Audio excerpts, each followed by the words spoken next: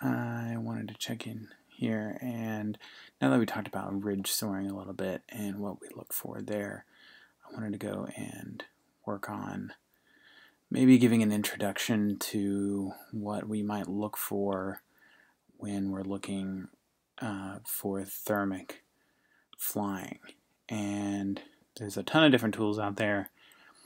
I'm still learning the tools, so let this be known that I'm not an amazing resource for this. I rely on a lot of other people for looking for a lot of things, but this will give you a place to start, and you can start looking and finding and dealing with the conditions and forecasting a little bit. And when you get on site, you might see something different, and then you'll at least be able to say, okay, well, I looked for this, and I found something different. You know, where can we refine this a little bit? So this will just give you a basic of how I use Xcskies, which is, I think, one of the easiest tools to use for this, and it allows you to drill into the specific things that you want to be looking for. So one thing that most people look for is top of usable lift, and this tool is made specifically for thermal flying. So we're gonna let's assume that we're gonna fly at someplace like let's go up here to Potato. So here's Clear Lake, and so Potato's in here. So I can zoom in on here. I know it's in here somewhere. Here we go, Snow Mountain. There's Potato Hill. Now there's two of them, so don't get confused. But let's just say we were going to forecast for Potato Hill. Now you can see, okay, there's a good top of lift. And this is where it gets confusing because this is in meters, but this is in feet. So that gets problematic if you can't do that conversion in your head real quick. What I like to do is switch to lift above ground. And this just tells me how far above ground I can get with any given within the day, potentially. So, and these are all different models, and they have different times that they're available to go out to. So it's a good thing when you see a bunch of models giving you positive AGL, positive above ground level. So you can do a ton of different things in here, but I don't want to get too far into the weeds. So I just want to say you're looking for lift above ground. And so one thing you want to do is make sure you're looking at the correct time in Xcskies. And this kind of gives you an idea. This is the peak heating right up here and about noon, and it's different at different parts of the year. It might be earlier or it might be later. So right now it's going to be right about noon, and so if I looked at, say, 3 o'clock, well, then that wouldn't be peak heating. That might not give me a good idea of when I might be wanting to launch. And you can just click here and see, okay, here's how the day is developing, right? It develops like this, it does this, now it's gotten better. Okay, now it's doing this. Okay, so now we've got an idea of positive lift above ground. You can click at any point and see, okay, what do all of these say for it, right? Now we're looking right now on Wednesday. That's the day we're looking at right now. I already know nothing's going to be working on Wednesday because if you look at these numbers on the screen, you can see that the wind is going to be very strong from the northeast. And that's just the base wind. That's not including gust. Gust you have to look at it in a different way.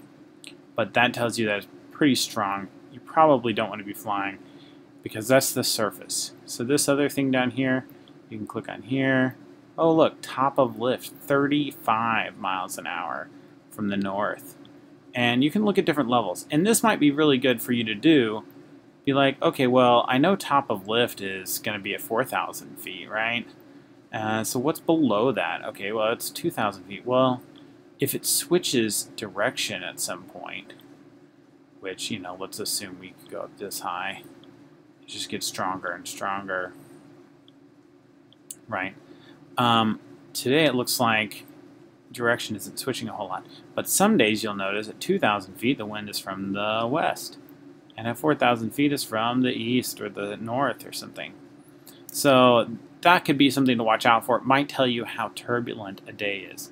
So you want to make sure that there's a base wind that's pretty low, and you want to make sure that that base wind throughout the day is low, not just when you launch, because you're going to have to land at some point, right? And you want to know, what am I going to come in to land on? So we covered wind, we covered top of lift.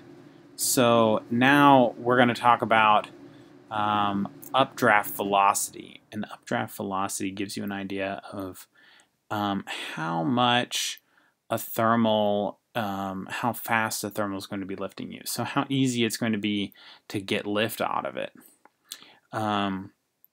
So the updraft velocity, you can select that here. If you hover over each of these, it'll tell you what it is. And these all have some usefulness to them, I'm sure. I haven't dug super far into it, but you could say right here, look at the updraft velocity.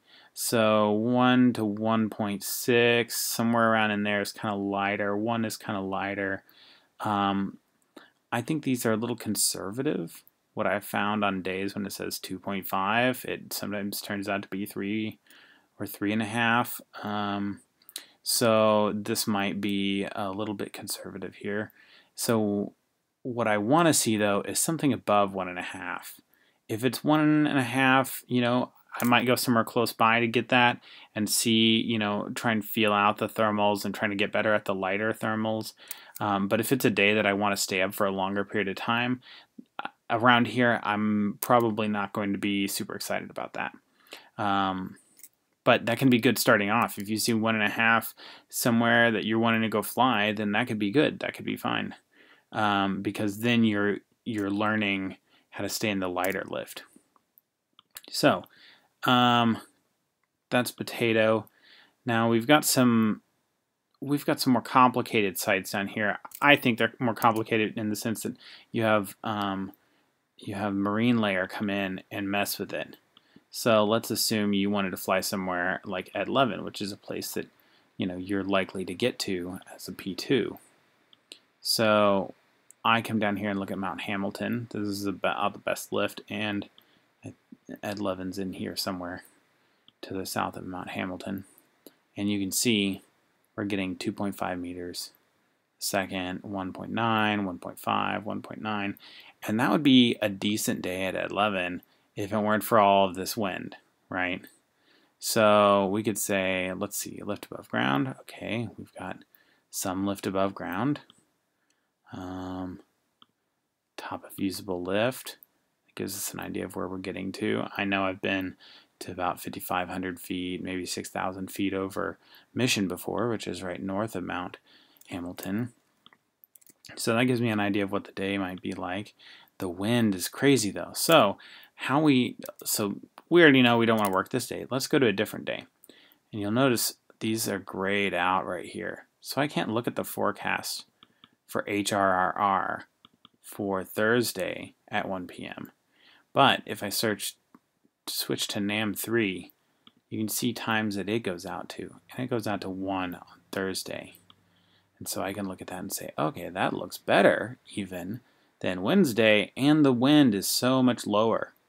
And let's switch to this and see how the wind developed. The wind stayed light. And let's check here. Okay, the wind is light. And you can click all through and make sure, okay, well, at 6,000 feet, it gets a little stronger from the north. So that might mean that it's, you know, not that great. But it also might be just fine. You might not get up to that point where it starts getting that higher level of wind. Oh, and look, at 1 o'clock, that wind isn't there. So that means that we're going to have a slightly north wind here, but the thermals are probably going to overcome this on launch. It may not, but it's probably going to overcome that on launch. So let's look at updraft velocity and see what it's looking at there. That's a pretty good updraft velocity. So 2.5 is definitely workable and definitely for something to learn. You're flying to 2.5 and you'll feel it and definitely be able to feel that. So The thing here is that later in the day, the marine layer comes in and might kill off the thermic activity. And there's a lot of complications involved with how that works, probably, and I'm not super dialed in on what those are.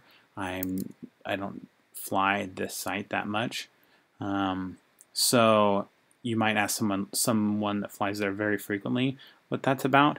But this is just an intro to, okay, let's find usable lift. Let's find updraft velocity that's good. Let's look at the wind and make sure that the wind is good. And then, okay, let's decide, are we going to go to this site? We're going to go to Mission if you're rated for that. Or maybe I'm going to look even further north and look up here and see if there's something usable up here at maybe Potato.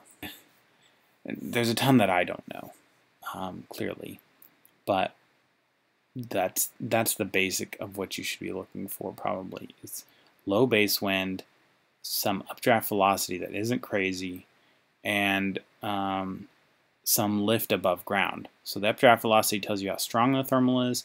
Lift above ground tells you how tall they can get. We could go a little bit further into these models here. HRR is generally considered like a really good model, but it only goes out so far, right? It only goes out to the next day and then a little bit more.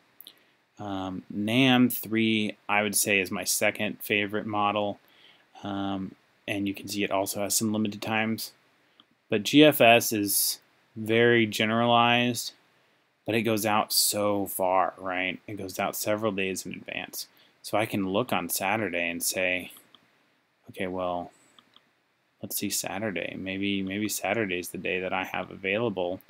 And you can start looking at it now and see how the forecast develops. Okay, it looks like we got positive updraft.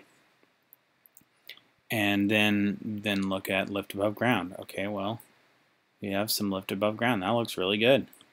So that's what I want to say here is, like, you want to play with these to find which one you like better. Like, do you like GFS? Maybe you just want this general overview. And the number here is the resolution. So 24 kilometers is rather large. So it does 24 kilometer blocks. And HRR and NAM3 do 3 kilometer blocks. So that gives you an idea that HRR and NAM3 can account for smaller variations in weather. So they give you maybe more information. It could also just be wrong as well. But yeah, that's what we're dealing with. We've got a bunch of models. What I like to see is a bunch of them showing good lift. The more of them that show it, the better, in my opinion. So yeah, if you have any questions about this, shoot them over to me. This is just a general overview. And like I said, I'm not an expert in this. I'm still learning, and I'm trying to get a handle on it. But this is the basic tool that I use and the basic things that I look for. Anyway, I'll see you in the next one. Hope this was useful.